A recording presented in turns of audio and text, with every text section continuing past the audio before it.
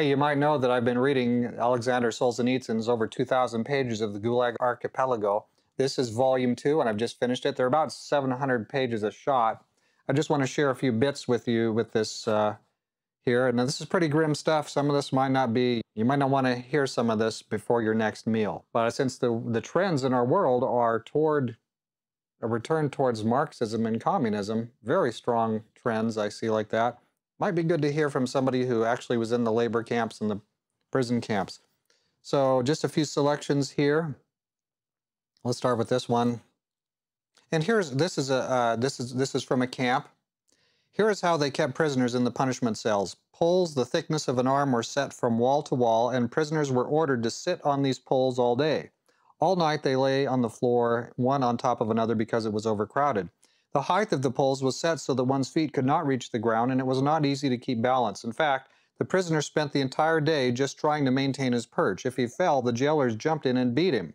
Or else they took him outside to a flight of stairs consisting of 365 steep steps from the cathedral to the lake, just as the monks had built it. They tied the person lengthwise to a balun, a beam, for the added weight, and rolled him down. There wasn't even one landing, and the steps were so steep that the log with the human being on it would go all the way down without stopping. Well, after all, for Poles, you didn't have to go to Sakirka. They were right there in the Kremlin punishment block, which was always overcrowded. Or they might put the prisoners on sharp-edged boulder on which they could not stay long either, or in summer on the stump, which meant being naked among the mosquitoes.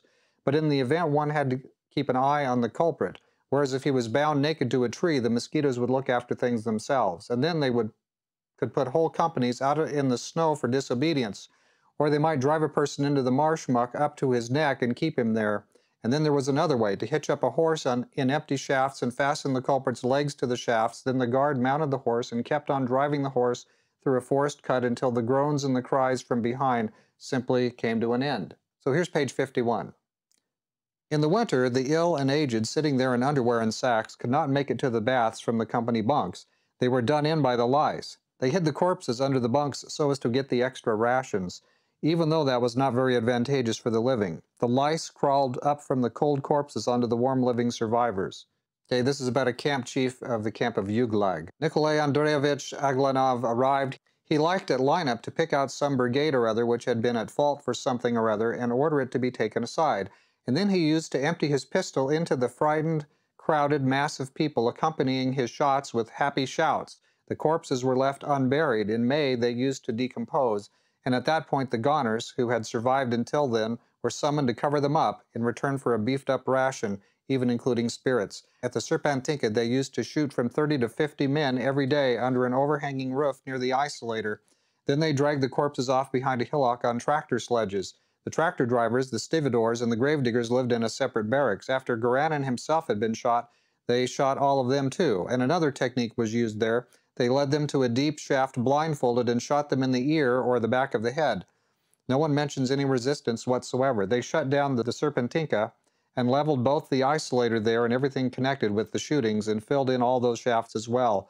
At those same goldfields where no executions were conducted, notices were read aloud or posted with the names in big letters and the alleged causes in small letters for counter-revolutionary propaganda, for insulting the convoy, for failure to fulfill the norm, and so on. Let's hear about the women in camp. The male trustees stood on either side of a narrow corridor and passed the newly arrived women through the corridor naked, not all at once, but one at a time.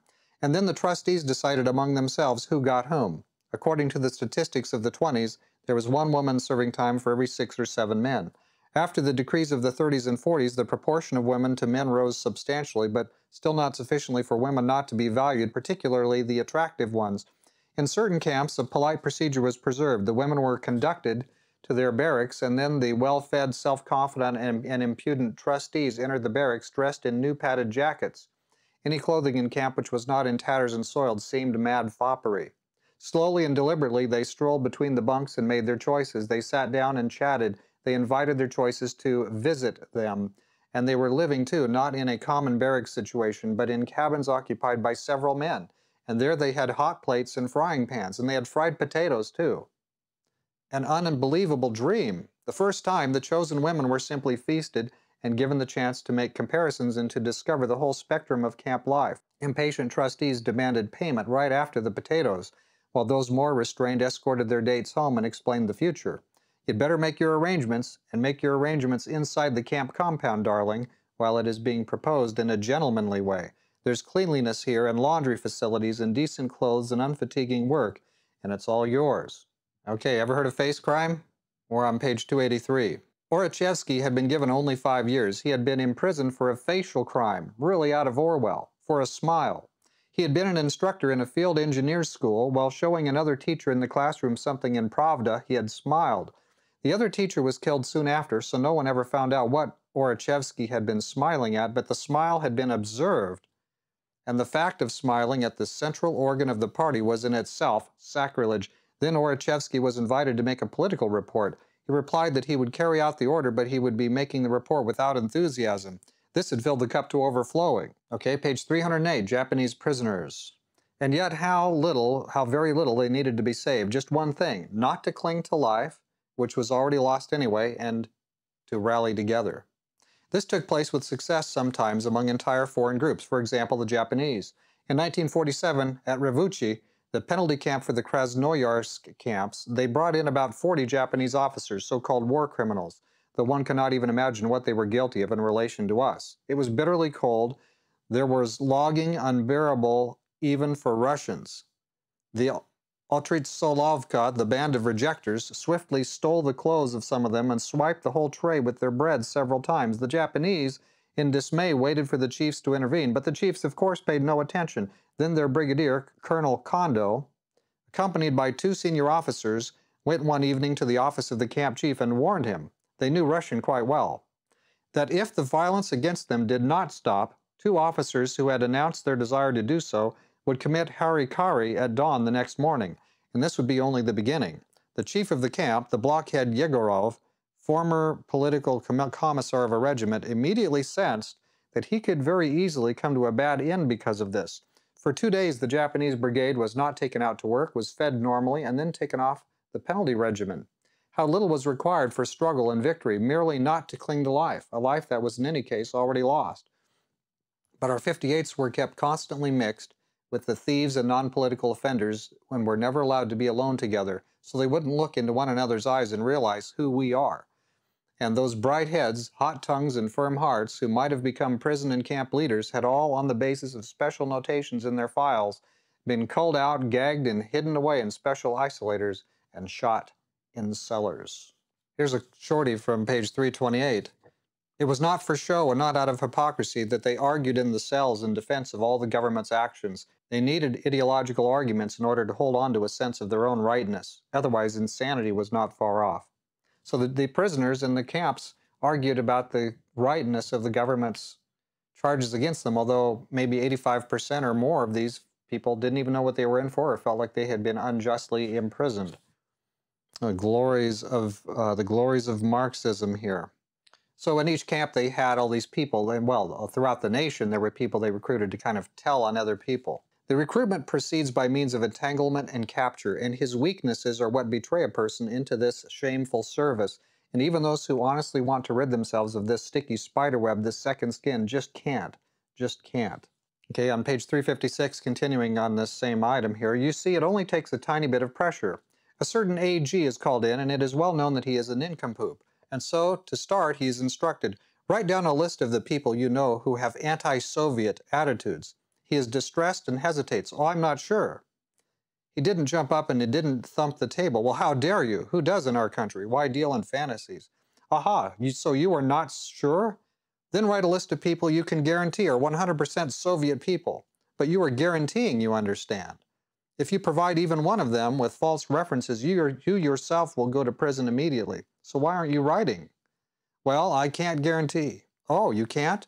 That means you know they're anti-Soviet. So write down immediately the ones you know about.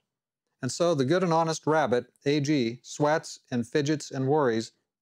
He has too soft a soul, formed before the revolution. He has sincerely accepted this pressure which is bearing down on him. Write either that they are Soviet or that they are anti-Soviet. He sees no third way out. Okay, this is page 384. It was the winter of 1937-1938. A wood and canvas settlement, in other words, tents with holes in them but overlaid with rough boards.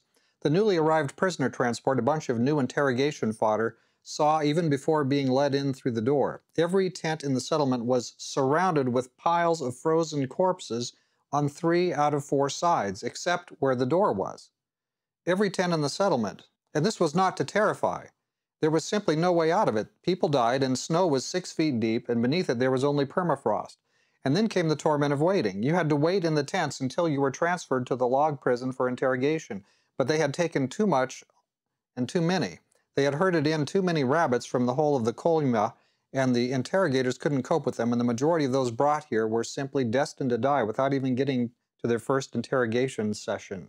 So why didn't some of these people up and try to escape? Well, here's page 393. The strongest of these change was the prisoners' universal submission and total surrender to their situation as slaves. Almost to a man, both the 58s and the non-political offenders were hard-working family people capable of manifesting valor only in lawful ways, on the orders of and the approval of the higher-ups.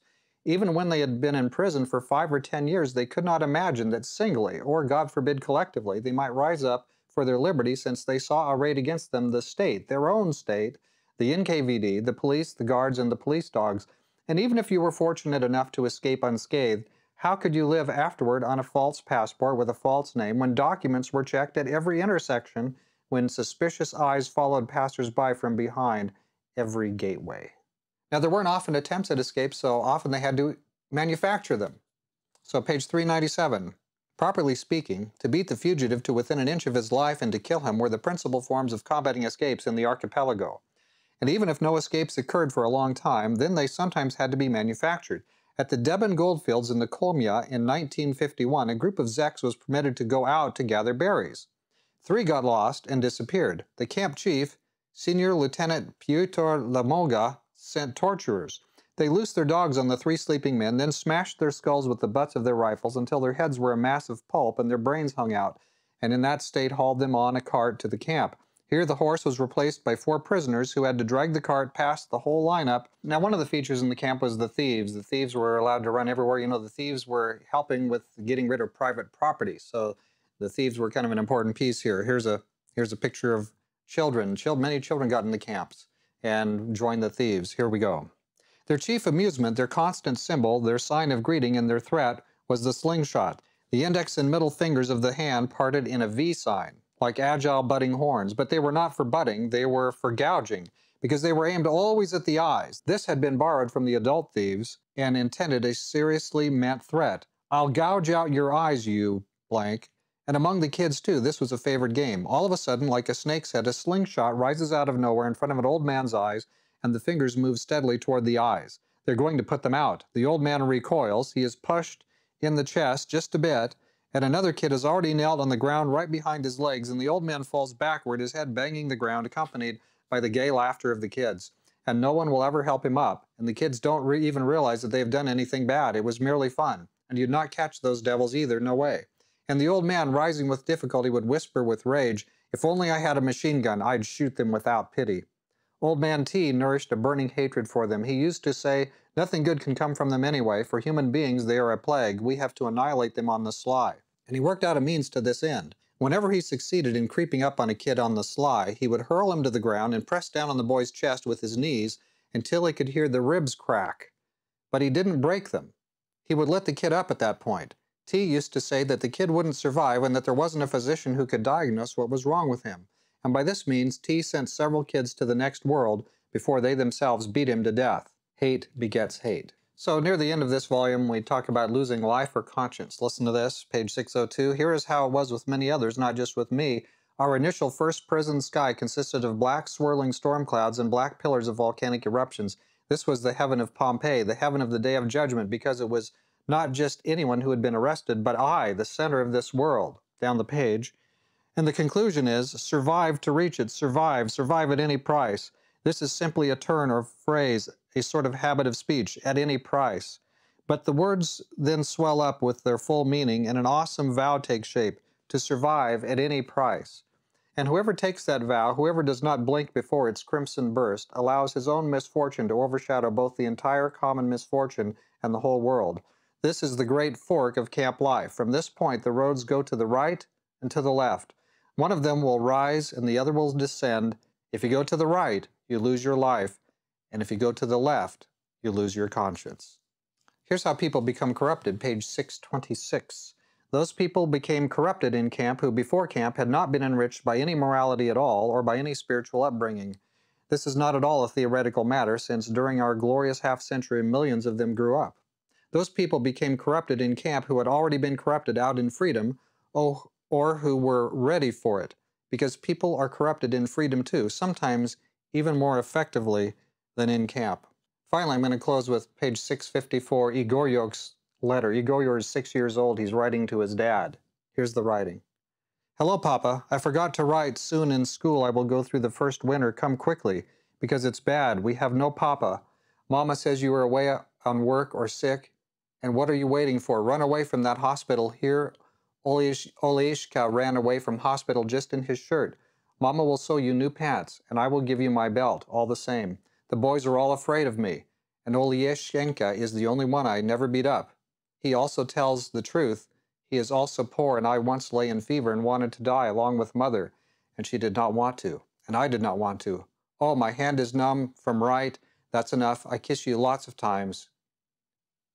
Igoryok. So what can you say when you read these things? This is living hell on earth.